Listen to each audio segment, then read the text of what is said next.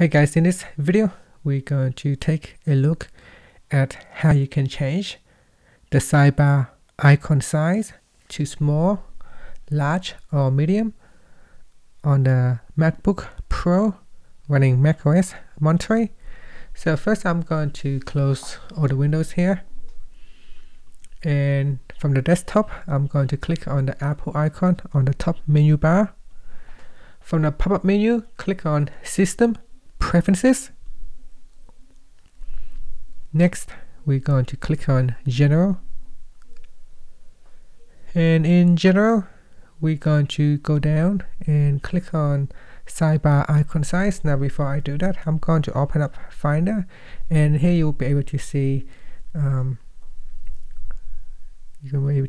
sidebar, and you can see here if I expand the window to make it longer.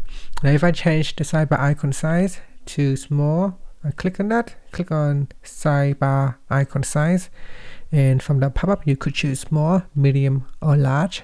So if I choose large, you can see the text on this side becomes larger, and if I choose medium, it has a medium size.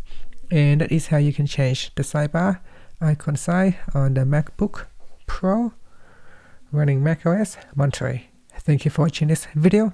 Please subscribe to my channel for more videos.